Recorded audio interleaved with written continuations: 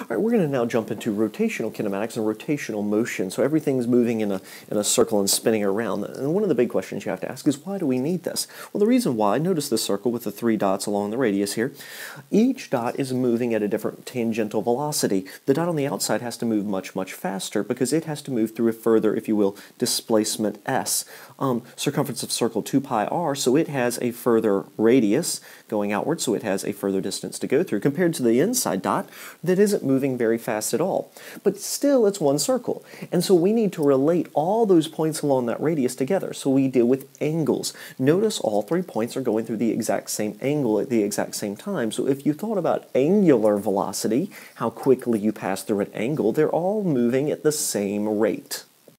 Now, equations that you already know. Circumference is 2 pi times the radius. And arc length that we're dealing with, s, or displacement s around, theta, the angle you pass through, equals the displacement you're going around the outside of the circle divided by the radius.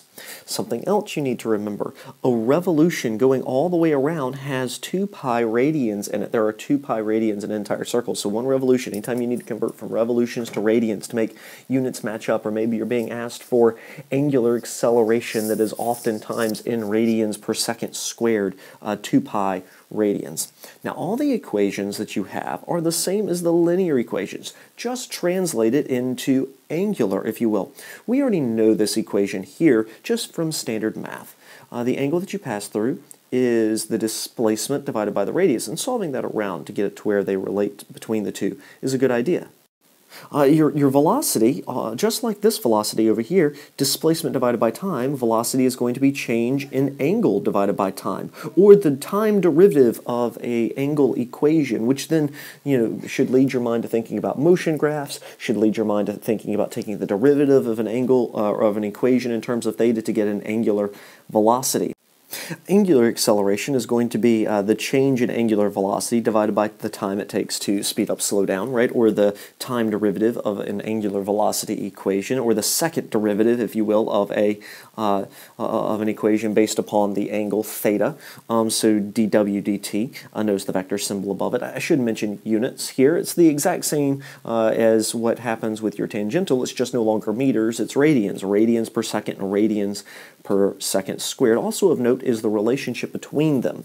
And I'll go through this derivation in class. It's a very simple one, but your angular velocity times the radius gets you back to the tangential velocity, how fast these points are moving tangentially or straight at that point. And your angular acceleration times the radius gets you back to your tangential accelerations. Same thing up here. Your angle times your radius gets to your actual displacement s around the circle. Now, your kinematic equations are actually all the same too. I mean, look at your standard kinematics and compare over here. Your velocity is replaced with angular velocity, your initial velocity with angular initial velocity, acceleration with angular acceleration. Time, of course, is the same no matter what. If we're going in a circle or not, time is just time. There's no such thing as circular time. So all of those are the same as well. And so every last problem you've already done where it's linear, going backwards and forwards, can also be done rotationally using all of these equations, and they're solved the same way. Create a variable bank, write down everything that you know, what you don't know, what you're looking for, draw a picture if need be, pick an equation. Sometimes it'll just be a very simple plug-chug sort of thing.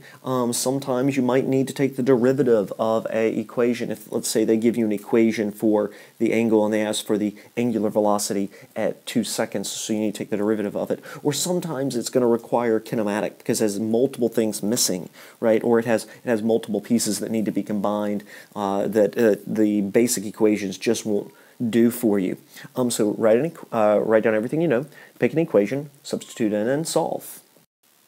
Let's deal with directions for angular velocity and angular acceleration because it's a very odd idea. Now, you know vectors have to go in a straight line and cannot be curved. So with that in mind, the initial reaction that I had whenever I was learning this back in the day was, hey, the angular velocity should go along the curve because the thing is spinning, but that's not allowed for vectors. And velocity is a vector that can't be curved and it cannot change directions, and it would change directions here, nor can it go off tangential tangential, because it would change directions, or go along the radius. And I feel like the curve would make the most sense, and then maybe tangential would make the second most sense, but neither of those is allowed because of the rules for vectors. In fact, the only spot that this could go is in the axis that it isn't spinning around. And so that's what we do. It actually comes from the cross product, the mathematical cross product. Never mind that for now. We'll come back to that. What I just need you to know is how to get the direction from a little trick, if you will. It's called the right-hand rule. Take your fingers and point it in the direction and curl them in the direction that the wheel is spinning, kind of like you're seeing happening here. So curl your fingers in the direction the wheel is spinning and then poke out your thumb. The direction the thumb is pointing is the direction of the angular velocity. Angular acceleration works the exact same way. It's just you need to think about speeding up, slowing down. Curl your fingers around the wheel in the direction that it is speeding up or slowing down. So if it's speeding up, you would curl them the same way it's going, and the thumb would point the same direction as the angular velocity. If it's slowing down, technically you're going to reverse your fingers. It's going to go the opposite way. So whenever you curl, you'll see your thumb is going to come out this way from the wheel along the axis that it is spinning around, if you will. Which should make sense that angular acceleration would be opposite of angular velocity if we were trying to decelerate it. I know this idea feels kind of weird. We're going to continue to talk about this in future videos, and we'll continue to discuss this idea of right-hand rule in class. All right, a couple of very straightforward questions. I have here a bicycle wheel that has been spun up to 3.5 revolutions per second, and we're going to try to slow it down to a rest in 4.5 seconds, and the question is, what tangential acceleration must it be given? So in other words, we're taking some brake pad, let's say, and putting it up against the bike wheel to try to slow it down, or maybe pressing the bike wheel down into the ground to try to slow it down. Bike wheel has a radius of 25 centimeters, you can see here on the wheel, and so the question is, what tangential deceleration must we give it by pressing up into that? And then we're going to talk about normal force and friction down here. All right, so creating a variable bank here, I have my angular velocity to start out with in 3.5 revolutions per second. I see a little problem here. I'm in terms of revolutions, not radians, and I'm going to need to get to radians to be able to deal with my tangential acceleration, the cross between rotational and tangential. I have a time, and I'm looking for tangential acceleration. Now in my head, this seems like a very straightforward problem. I have a velocity, I have a time, I have an acceleration. Acceleration equals displacement over, or equals velocity, change of velocity over time. And we're trying to get this thing to slow down to rest, so I should also write in here omega naught is going to end up being 0. Oh, excuse me, this is omega naught, and then omega is going to end up being 0 here because my initial velocity 3.5 and I'm trying to slow it down to a final angular velocity of 0, and so I have a velocity at time. I'm looking for acceleration, but notice that half of them are rotational, half of them are angular, and so the only way I'm going to get tangential acceleration is using the equation tangential acceleration equals the radius times the angular acceleration. So that means I need to solve for the angular acceleration first. Now, so I'm using the angular acceleration equation, change in angular velocity divided by time, as the basic angular acceleration equation, just like the basic angular velocity, or just like the basic acceleration equation. So basic angular acceleration equation, just like the normal acceleration equation. Thing is, though, I need to change my 3.5 revolutions per second into radians. Remember how to get from revolutions to radians. In one revolution, there are 2 pi radians, so I just need to multiply by 2 pi. And I come out with an angular acceleration, negative 4.887 with the other decimals. I'm not rounding for sig figs here yet. Radians per second squared. I did not talk enough about the units for all of these angular rotational ideas, and they're the exact same thing as your regular tangential. It's per second squared for acceleration. It's just not meters in the numerator, it's radians. So change meters to radians for all your units whenever you're dealing with rotation, and you'll be fine. Now I just substitute that in and solve. Right, now that I know the tangential acceleration, what would be pointing back this way, if you will, from the wheel, needed 1.2 meters per second with sig figs.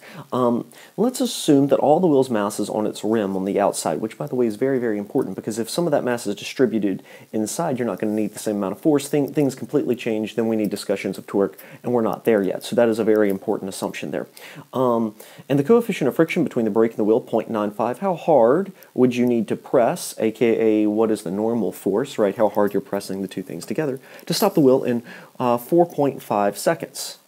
So now notice, up top, I'm now in tangential acceleration. I have solved for what tangential acceleration I need to give this wheel to stop it in 4.5 seconds. I've already taken care of the 4.5 seconds by solving for the tangential acceleration. Now I need to find the force. So this is just an F equals ma. Now this is linear F equals ma, but I am also in linear acceleration now. If we were in rotational, we would need to deal with torque. More to come on that later.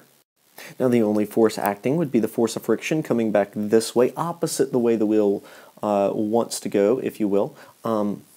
So I'm going to call that negative. Also, I missed a negative up here with my acceleration, which is a complete mistake by me. Now notice down here in the force equation, since the only force is friction, force of friction is mu times normal force, I went ahead and broke that down. Force of friction is the only force, negative mu times normal force, negative coming back the other way. Here I'm choosing negative this way and positive going that way, equals ma.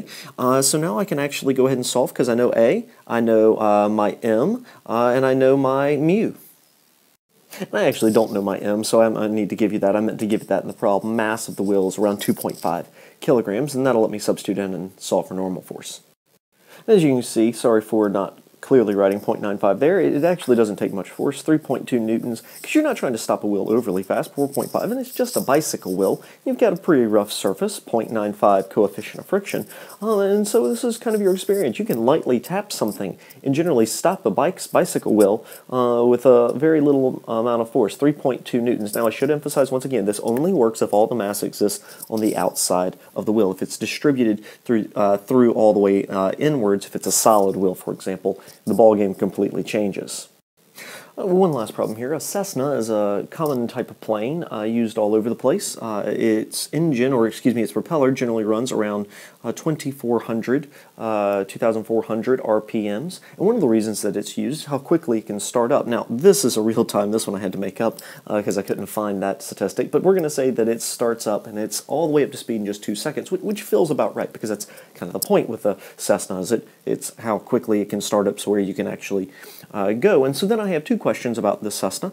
What angular acceleration does the engine give the propeller, so solve for alpha, and while it's bringing it up to speed, and how many revolutions does it go through in that time? So what's the final angle here, if you will? Now, notice here, we're dealing with revolutions in the end.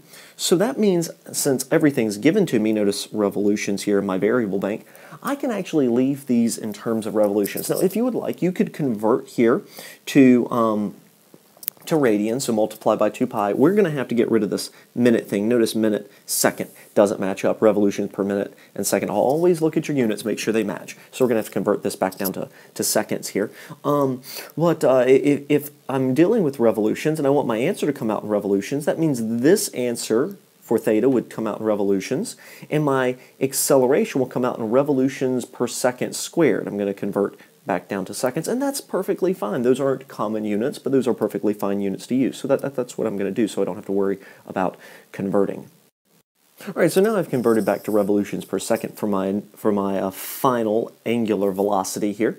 My initial angular velocity is 0 because we're starting it up. How long does it take to actually get up to speed? Now I need to pick an equation, and my first thing is I'm solving for angular acceleration. So I know my initial angular velocity, I know my final angular velocity, I know how long it takes. I'm looking for acceleration. You can either choose the base acceleration equation or the one that's moved around. We call it a kinematic, even though it's the base acceleration equation.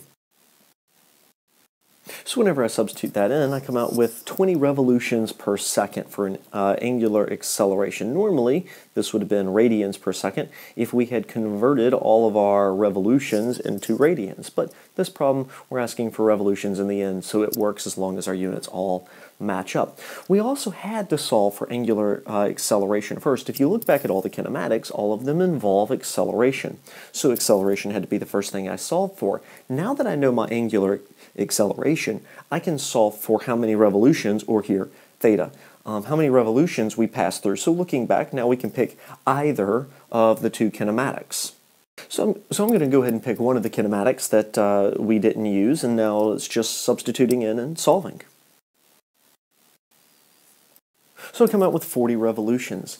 All of these problems work exactly the same as the basic velocity acceleration and the kinematic equations that you did back at the beginning of the year. Just now we're dealing with it rotationally, so don't get freaked out. Create a variable bank, pick an equation that works, draw a picture, possibly, pick an equation that works, substitute it into equation, and solve.